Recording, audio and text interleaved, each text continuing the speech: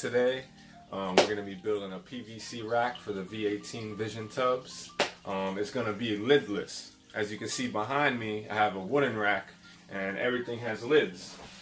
So I got to open them up when I want to feed. It takes a long time, especially when I got to clean them out. I got to open all the lids. It just takes forever. Now, these are the V18 Vision tubs. I just got them in the mail, first time seeing them. I'm really impressed with them, and I can't wait to put all my snakes in them. Now, one of the nice things about it, it's 18 inches long, so the snake has a lot of room to navigate and spread its body out.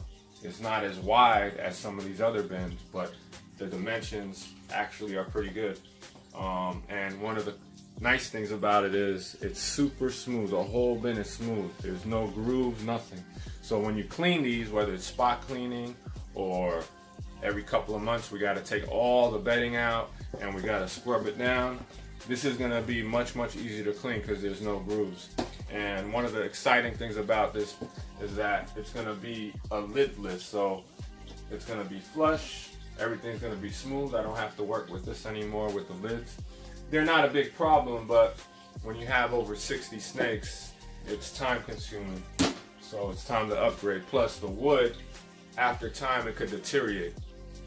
It can grow mites on there too, and it's hard to clean. With the PVC, you could spray it down, clean it, and it's half the weight. This rack right here almost weighs 250 pounds, maybe even 300 pounds. And the PVC will be probably 120 pounds at that. So I'm gonna set it up. We're gonna do it in a hyperlapse. I'm gonna explain to you what I'm doing as I go along. So let's get to it.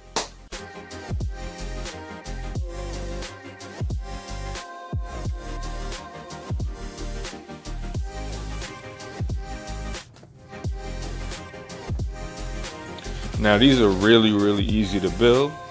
We're just gonna start off by screwing the base to the sides, and then we're just gonna flip it upright and start making our levels. Really simple.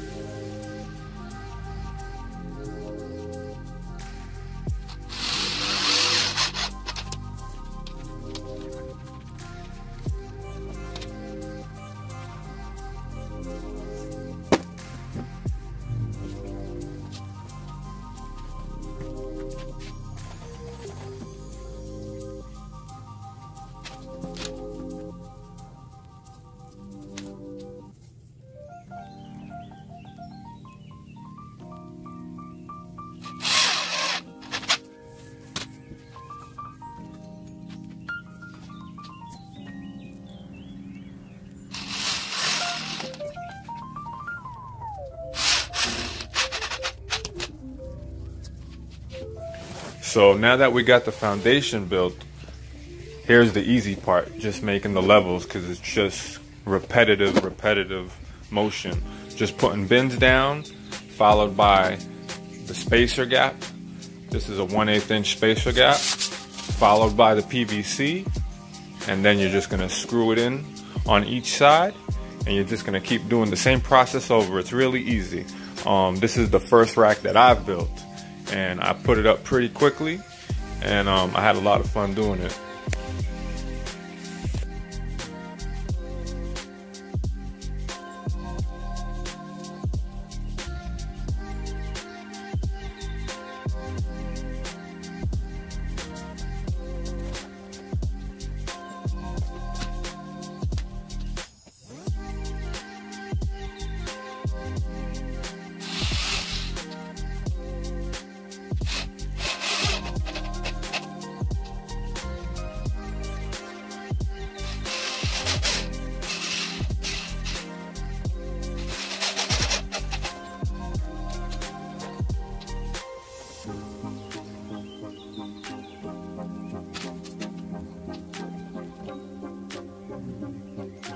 Now a quick tip is, every time you make a level, just double check the size of the space from the top of the bin to the next level. So just pull everything out, take the spacer gap out, and put the bins back in, and just pull them in and out like if you had a snake in there.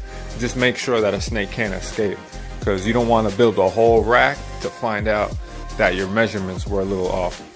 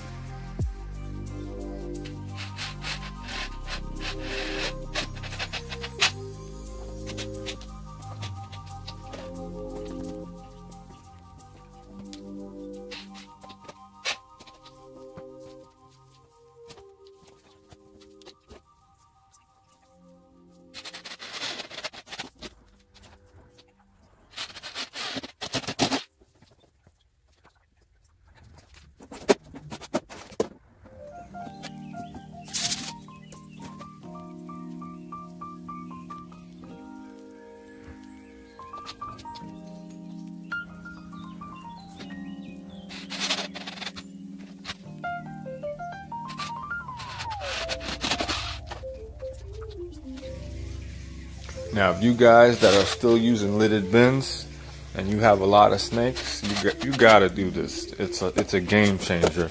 I mean, cleaning bins, feeding snakes, changing water bowls, it's so much easier with a lidless rack system. I mean, once you have one, you're never gonna want to go back, trust me.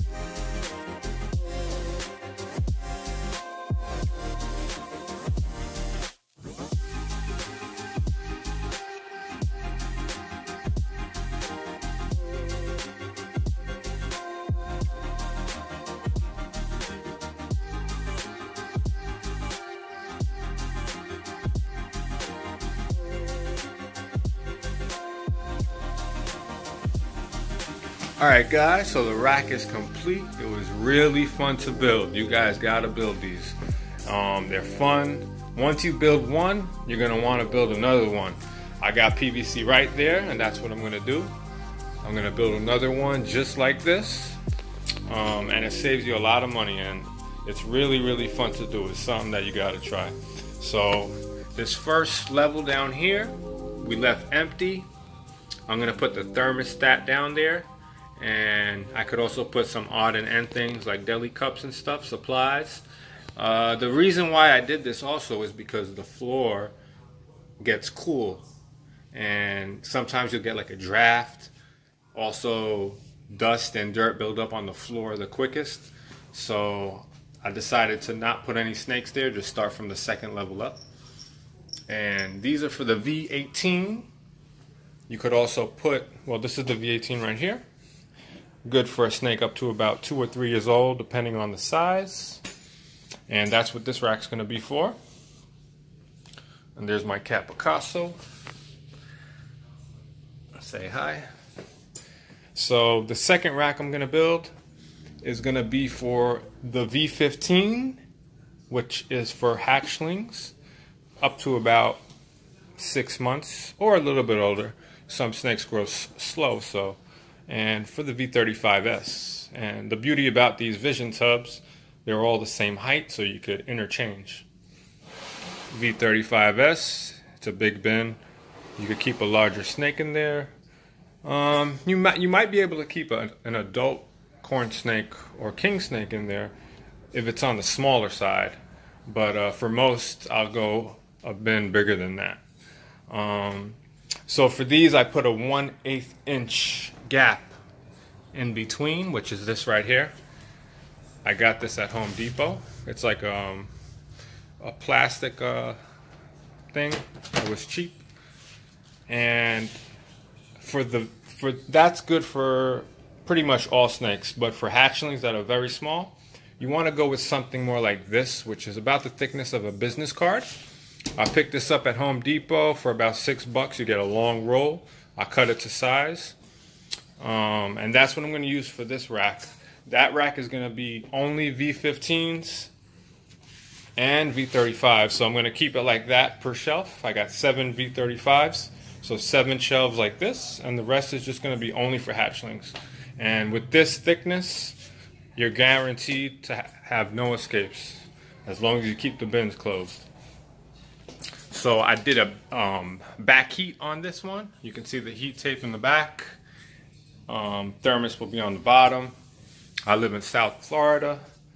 Temperatures in the house stay around 79 degrees year round. We get a little bit cooler in the winter, but nothing like up north. So if you live in a cold environment, I'll definitely do belly heat. But the heat in the back works fine if it doesn't get too cold. So I'm gonna move the the rack to its final spot. We're gonna fill it up with aspen, and we're gonna put the water cups in. I'm gonna show you everything set up, and we're gonna put snakes in. Alright guys, before we actually set up the bins and put the snakes in, I wanted to show you the back of the rack.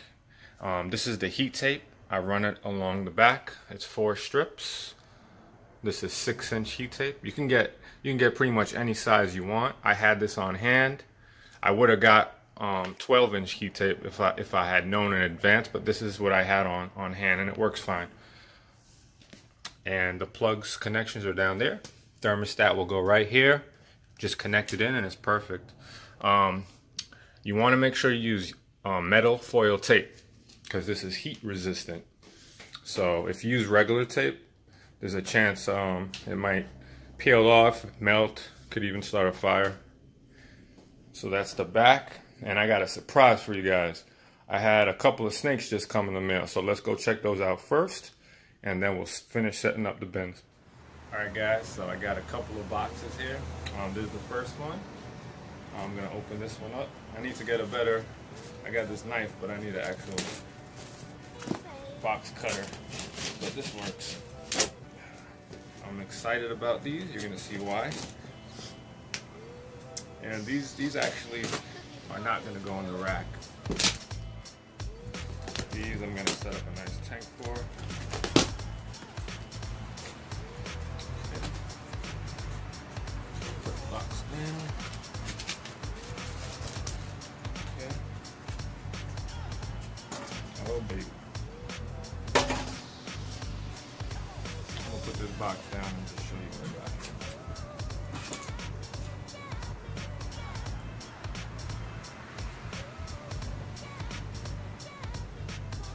These are California red-sided garter snakes. actually a pair of them. And I could already see how beautiful they are. Let me take them out so you can get a better look. And these are one of the few snakes that you could actually house together with no problems. They usually do well. And they actually like to bask. So you can put like a heat lamp or a bulb, unlike a common snake that likes belly heat more. So that's why I'm going to set up a nice tank for these. These are a little bit more social snakes than like a king snake. Oh, that's a beautiful snake. And that's the male. Absolutely beautiful, beautiful snake. And these color up more with age. And that stripe on top could turn kind of like a bluish to it. This is an absolutely beautiful snake to own. Excited about these because you don't see these too often. They do come along, but usually people just grab them up right away. So I got these from John Sharp, and I'm gonna post his company information on the screen. Now let me go take out the girl, show you what she looks like. Alright guys, so this is the female. She's really, really fast, and she's a little bit nervous from shipping, so I don't want to risk losing her to record the video. So you can get a pretty good idea what she looks like through the deli cup. Nice reds on the side. It almost looks like flames. Red in the face and the cheeks. And I mean, at this young age, that's amazing because these just intensify as they get older. So these are going to be really nice adults. So we got another box to unopen. So let me go get that now. Man, those were fast. So here I got box number 2. One more pair of snakes. Then we're gonna finish up setting up the rack. A little bit harder to open.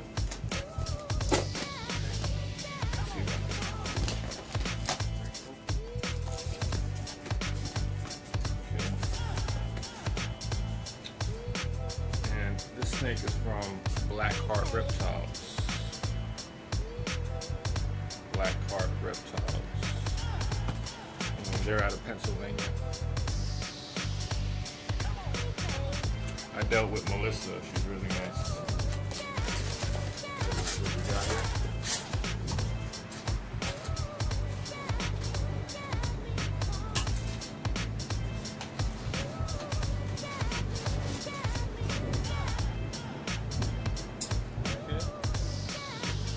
These are a pair of blizzard corn snakes,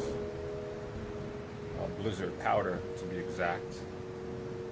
And the actual traits are amel, anery, charcoal, and hypo. And I'm going to flip the camera again so you guys get a better look. Alright guys, this is the male, and they both look identical. They're patternless. They're going to turn nice and white as they get older. Some get a little bit of yellow in them, but some of them stay white. And as hatchlings, they're a little bit more on the pink side. So it's pretty sunny out here. I'm trying to get in the shade. I'm going to get these guys back inside, and I'll show you more of them when I set up their bins.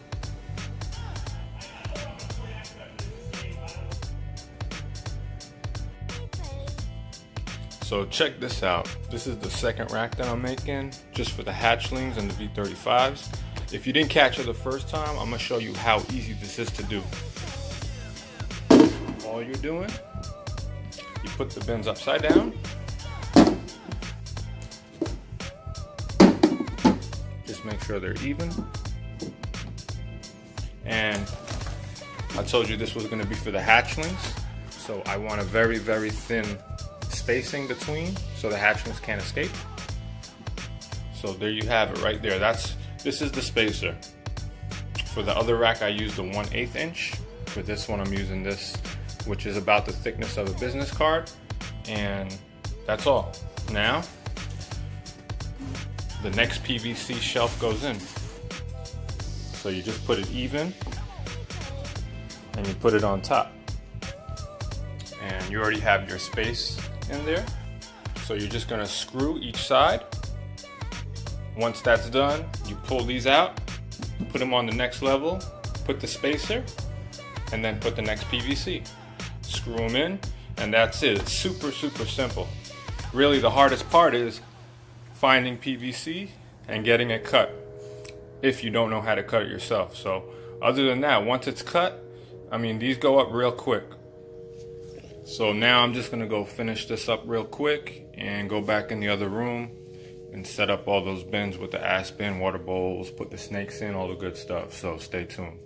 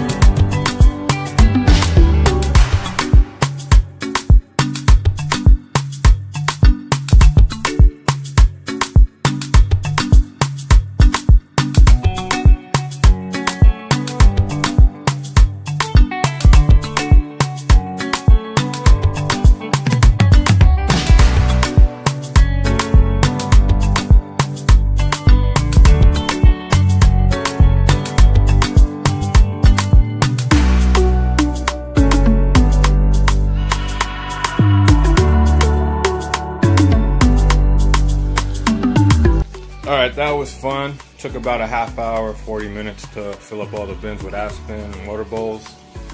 Now we just got to put the snakes in and fill up the water bowls with water. You got your V18 bin rack right here. And then you got your hatchling rack here with V35s. I like the look of the V35 with the V15 because it fits tight. You could fit 1 and 2 tightly. I tried doing one of these V35s with a V18 and it left a large gap. It didn't look too good, so that's why I did it this way. I don't have any snakes for these right here, so I didn't fill it up with Aspen. Everything that I filled I'm gonna use. This is an extra one for now. Down here, this is why I didn't use the bottom also, besides dirt and dust and the cool breeze. Now I have a spot to put my thermostat, my deli cups. Some people like putting it on top of the rack, but I think it looks clean when it's down here. I got it set at 84. I wanted to show you the you know, most people use belly heat, and I'm using the back heat. I just want to show you with the temperature gun that it is effective. So in the front,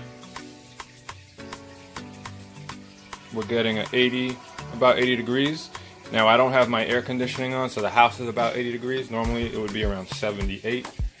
And I'm going to show you where the heat element would be.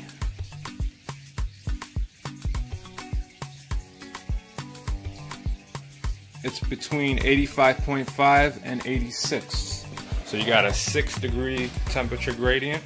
And again, I tested this last night when the house was cool, and the front was 76 and the back was 86, and you have a long bin like this, so the snake could decide if it wants to stay in the back and stay warm. And he has a heat gradient, he can come in the front, cool out. That's one of the good things about these long V18s. It allows for the snake to decide what he wants to do. If it was like a 12-inch bin, he can still do it, but it's a lot harder. So now we're gonna fill up the water bowls and get the snakes in.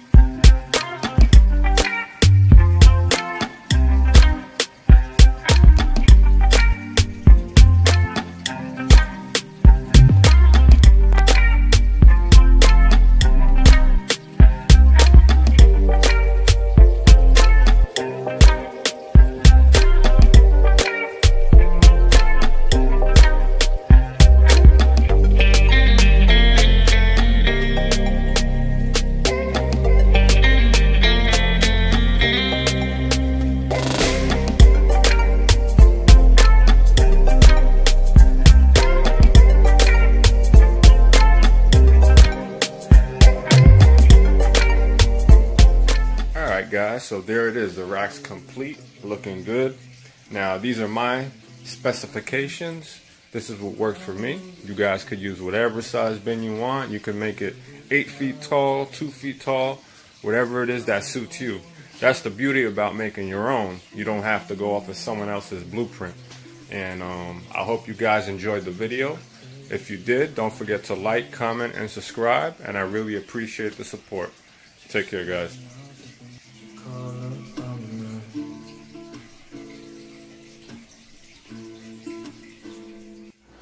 For those of you who don't know, our Instagram page is Colubrids. Come check us out.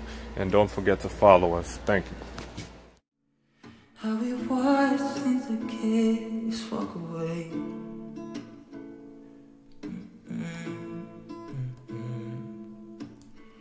Let's live.